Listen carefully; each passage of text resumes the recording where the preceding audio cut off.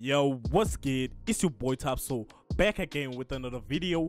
As you know, we are back with some fire. So today we're finna be making something simple, you know what I mean? We won't be complex and too long. I'm finna be showing you how to mix your own beat, you know what I mean? Someone in the comments requested that, so I was like, alright, let me do the video, you know what I mean? So yeah, if it happens that you're a music producer and you want to get your beat making skills to another level, start now by hitting that like, subscribe, and without wasting any time, let's hop into it. Hey, so you're now in FL Studio. This is the beat we're going to be covering.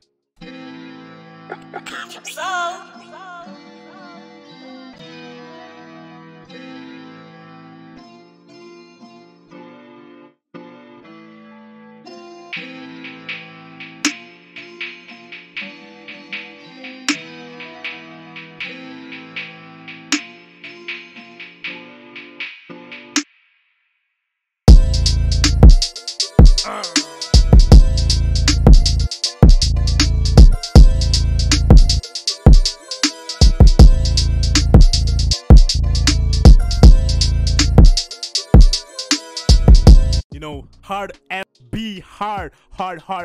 As you can hear it, it's already mixed and mastered, you know. So yeah, I'm gonna be breaking down my steps, you know what I mean? As I've said before, this video will be short. I don't like beating around the bush, you know what I mean? We're not cavemen, we are the soul gang. So yeah, let's do this. First, I use this. This is the kick from a drum kit I won't mention for now. And this 808 snare, hi-hat, and the usual hi-hat, you know, our hi-hat from the kit, free 100 subs kit, already out, you know. So yeah, you can check it down in the description below. I won't be breaking down the sample, that would be the topic for another video. So yeah, let's hop in straight to this. The mixer looks like this, you know, simple and straightforward. Nothing tweaked, nothing decreased, nothing like, it's not like engineering type of shit, you know what I mean? That's why sometimes beats sound like poop. I can say, no offense, but sound like poop because people overmix. They do the work of an engineer. Your job is to make a beat. If you're an engineer, you can mix and master your beat and put every layer of sauce on top of it. But we are producers. We make the beat, we set the mood, then the artist put the vocals, then the engineer does the job of mixing and mastering the beat, right? But you cannot just leave your beat sounding like you gotta make sure that your beat sounds clean but not overly like a final product, like masterpiece. No, your mixing should be controlled by the style of beat you are going for, you know what I mean? You cannot mix a Zootcha Coke Dope type beat like you're making a 808 Sally type beat. Those are two different styles and two different quality, you know. If you want to make 808 Sally type beat, you gotta make those drums smack and the 808 go crazy, you know what I mean? But Zootcha Coke Dope type beats, your beats should be clean. Don't just have the same style of mix like you're mixing the same way every beat of yours, cause that can clash with the mood of the type of beat you're going for, you know what I mean? So yeah, in this beat I was going for 808 Sally type of style, you know. I got this kick. My kick is cranked up. You know, it's distorting because this is the style I was going for. Next thing was the 808. It sounds like this.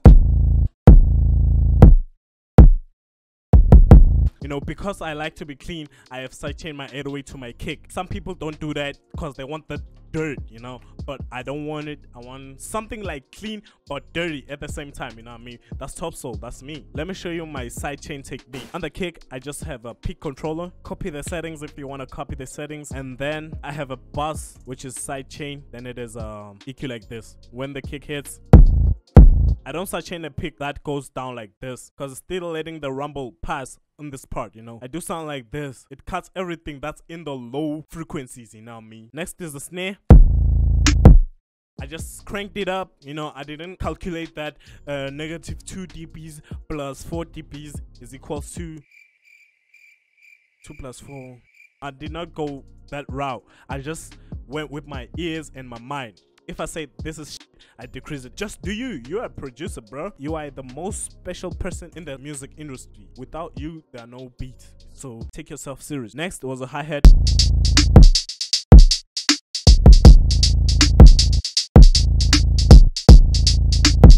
You know, that was literally it. These are the drums only.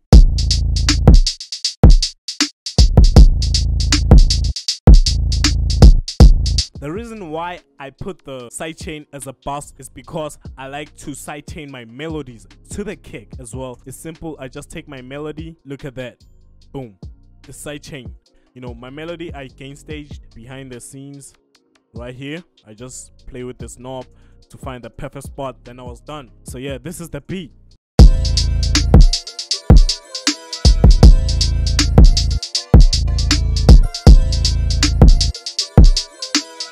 So yeah, that's basically it. Thanks for watching the video. I know this video was short, but I hope it was effective, not like short and useless. Yeah, I hope you learned something. If you did, hit the like, subscribe, and comment what you want in the next video. I'll make it happen. It's time for me to leave and love you.